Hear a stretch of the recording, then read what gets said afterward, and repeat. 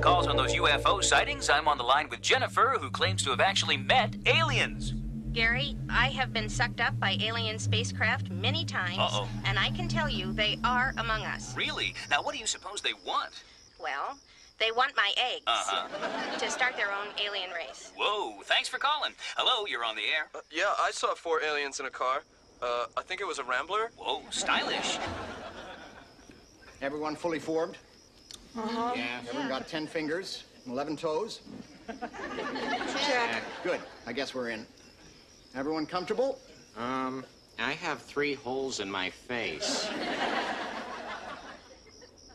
Can anyone get your head to swivel to the rear? No. And how are you supposed to lick your back? Maybe you do what they're doing. Look, life forms, and they're cleaning each other. Look at us. I can't believe we look like them. Is anybody else sweating out of their breasts? No. In fact, I don't have any. I have tiny ones. Quick, look. That woman is going to drive with her feet. Don't you people have a home? No, we don't. But thank you for the idea.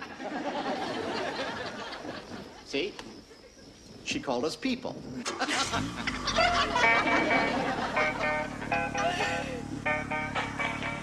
Listen. It's that signal they keep sending into space.